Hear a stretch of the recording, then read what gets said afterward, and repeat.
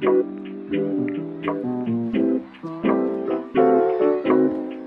what up guys? Welcome back to another quick Flutter tutorial. The widget of the day is the gesture detector, which you're going to need in your apps if you want the user to be able to press buttons on the screen and make things happen. So let me show you how to use this by jumping into the code.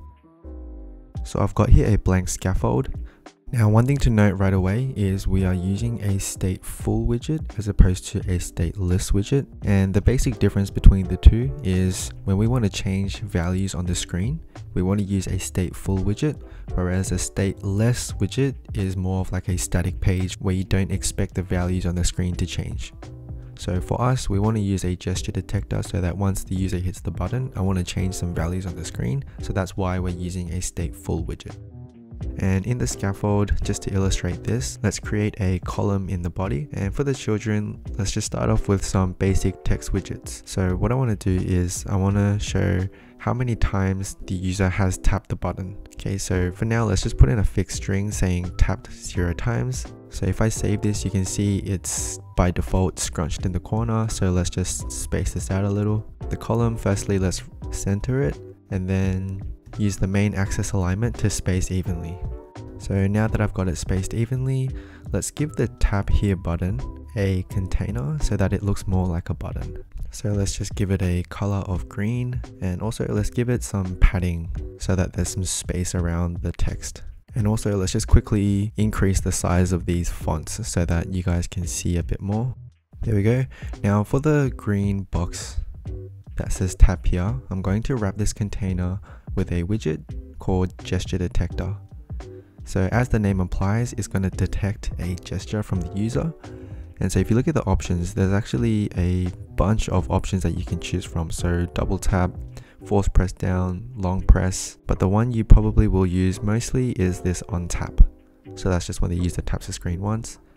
And inside here, we can create a little function and perform some certain task that you code up. So just to illustrate this, what I'm going to do is, right now it says tapped 0 times. So if I tap the green button, I want the number 0 to increase to 1 and 2 and 3 and so on. Which means right now the 0 is hard coded in, right, as a fixed string. So if I want to be able to change this value, we're going to have to make it a variable. So let's just create a simple integer at the top and call it number of times tapped. And we will initialize it to be 0 at the beginning. Then we can come to the text, and instead of hard coding the 0, we can separate this string out, and in the middle we can place our variable inside, and because it's an integer, we're going to need to convert it to a string. So if I save this, it should look the exact same. Looks like we should add some spaces in between actually. There we go. And so this way, we can leave the tapped string and the times string on either side to be fixed, and the number in the middle is the one that's going to change. So this number should change when we hit the on tap.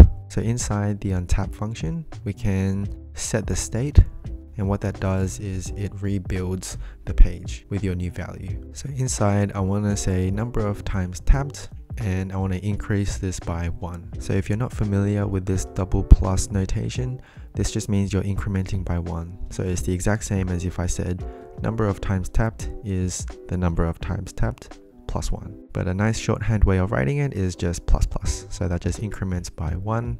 Cool, so if I save this and I tap the green button, you can see the number is now going up by 1. So you can keep tapping this, and that's how you use a gesture detector. Now, one more thing I want to show you is, instead of placing all of our functional logic in the UI, it should be noted that it's probably good practice to separate out your logic from your UI. So instead of putting all this code inside where the UI is, when the user hits on tap, let's create a method called increase number. And if you come back to the top under the variable, we can create a new method called increase number and just do our set state inside of this. In terms of functionality, they should do the exact same thing, but just some good coding practices for you to adopt to make our code cleaner and easier to work with in the future.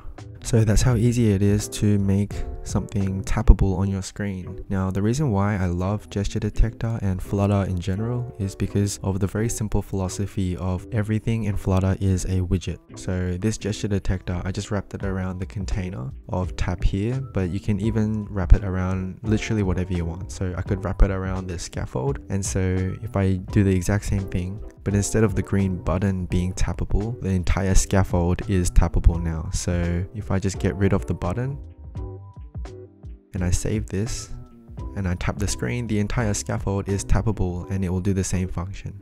So any widget at all, whether it's a text widget, a container, a column, or even just the entire scaffold, you can use a gesture detector to get the user to tap on wherever you like.